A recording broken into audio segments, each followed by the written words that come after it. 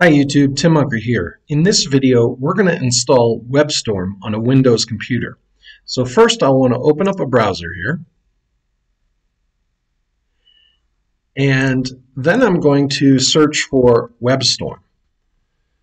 Okay, I'll see this link comes up, jetbrains.com, WebStorm. I'm going to click on that. I'm going to go to download. And I'm going to be downloading the .exe file. So I'll click download. Okay, once WebStorm is downloaded, you should see it in your downloads folder. I'm going to right click and click open. After agreeing to make changes to my computer, we'll go through the WebStorm setup. I'm going to click next. I'm going to click next and keep it in the destination folder.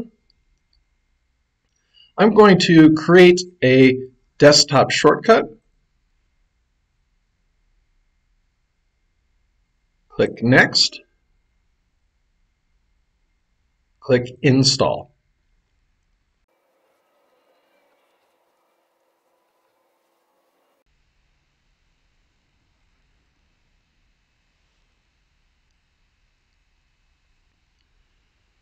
Okay, now I can click finish.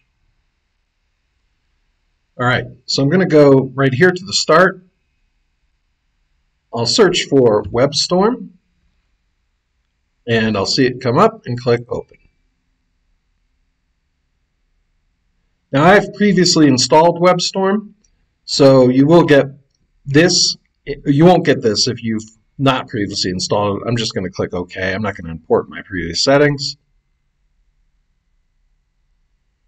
And there you go. WebStorm is installed.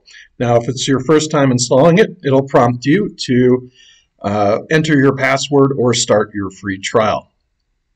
I hope you enjoyed this video. If you did, please give it a like and subscribe to the channel. Thanks for watching.